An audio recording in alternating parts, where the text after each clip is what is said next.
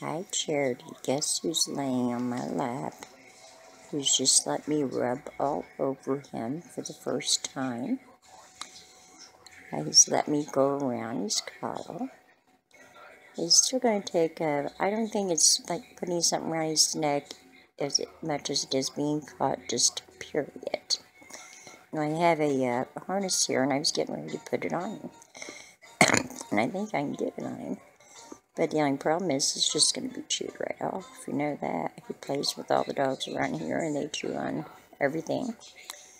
But I just wanted to show you him laying there. Let's see if that's one. Yeah, it's okay, baby. You're going to move away from me now. That's a baby.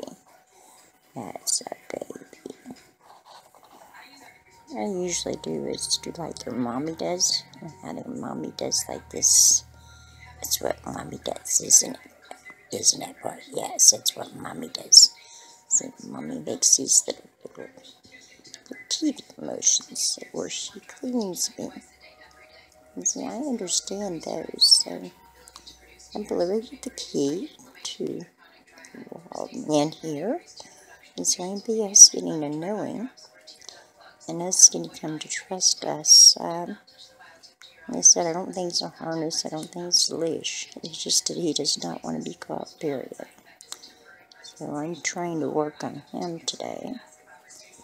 If you're the more pets, lovey pets, won't let me rub his belly yet, but we'll keep working.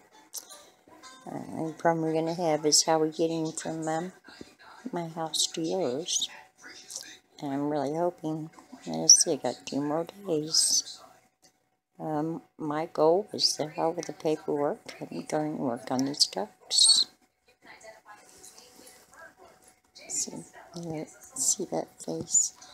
I don't want to turn on the light or the flashlight, so I sure don't want to steer him and get him to move. But we're going to lay here in love. And hopefully, what does this? Maybe he'll just walk over and let us love on him. He lets me sometimes down by my feet, and then the next day he acts like he doesn't know me. But at least you know this. You can take him to a room by yourself.